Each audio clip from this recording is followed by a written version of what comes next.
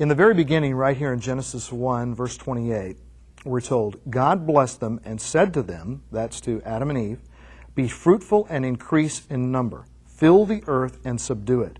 Rule over the fish of the sea and the birds of the air and over every living creature that moves on the ground. Then skipping down to verse 31, it says, God saw all that he had made, and behold, it was very good. Now skipping forward into chapter 2, it says, the Lord God formed the man from the dust of the ground and breathed into his nostrils the breath of life, and the man became a living being. This word for living being is the Hebrew word nephesh, which means soul. So man is body and spirit combined together to make soul. We're made from the earth. We're made for the earth. God designed the earth for us to live on and actually to rule over. And then it says, in the middle of the garden that God created that was pleasing to him, we're told, was the tree of life and the tree of the knowledge of good and evil. And it says, the Lord God took the man and put him in the Garden of Eden to work it and take care of it. So God from the very beginning had a specific design for man and woman to live on the earth, to rule the earth together in their physical bodies to the glory of God. In Job 19, Job says, I know that my Redeemer lives, and that in the end he will stand upon the earth. So he knows he has a Redeemer. He knows that Redeemer is going to stand upon the earth. And then he says, and after my skin has been destroyed, yet in my flesh I will see God. Now that's an amazing statement. After his skin has been destroyed, so his body has died, yet in his flesh, back in his body again, he will see God. Some people say the resurrection is not in the Old Testament. Well, this is the earliest written book of the Old Testament, very possibly, and yet we're told clearly about the resurrection. In my flesh, he says, I will see God. And then he says, I myself will see him with my own eyes, I and not another.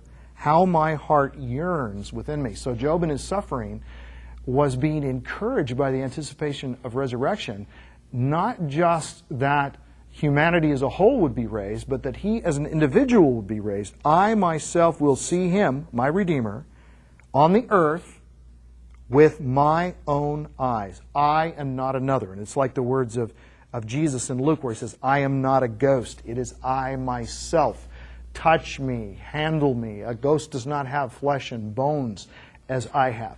This is the hope of God's people from ages past, that we would be resurrected beings living with our resurrected Redeemer on a resurrected earth.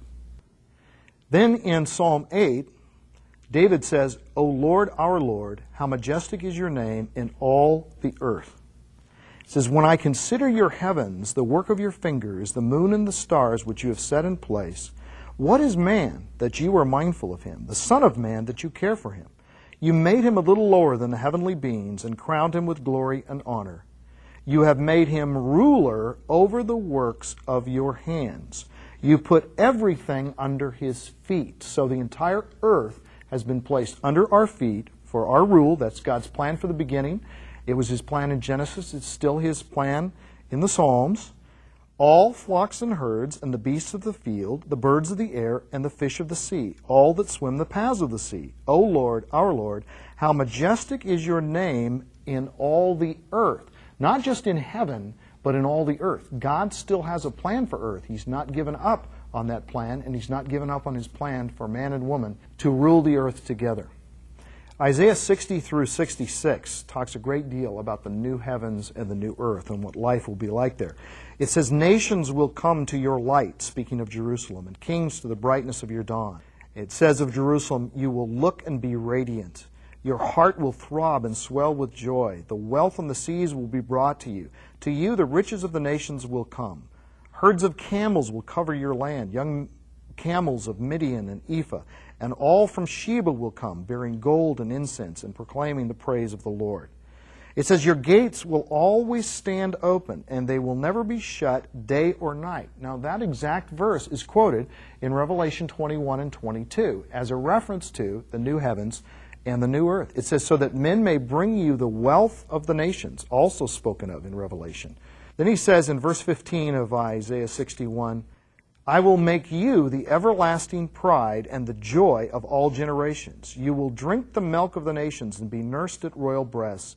Then you will know that I, the Lord, am your Savior, your Redeemer, the mighty one of Jacob. Skipping ahead to verse 17. I will make peace your governor and righteousness your ruler. So he's talking about this great city of Jerusalem. There's going to be a new Jerusalem. He's going to experience something that's never experienced in human history under the curse. He says, no longer will violence be heard in your land, or ruins of destruction within your borders, but you will call your walls salvation and your gates praise. The sun will no more be your light by day, nor will the brightness of the moon shine upon you, for the Lord God will be your everlasting light. Once again, quoted specifically in Revelation 21 and 22, referring to the new earth. And your God will be your glory.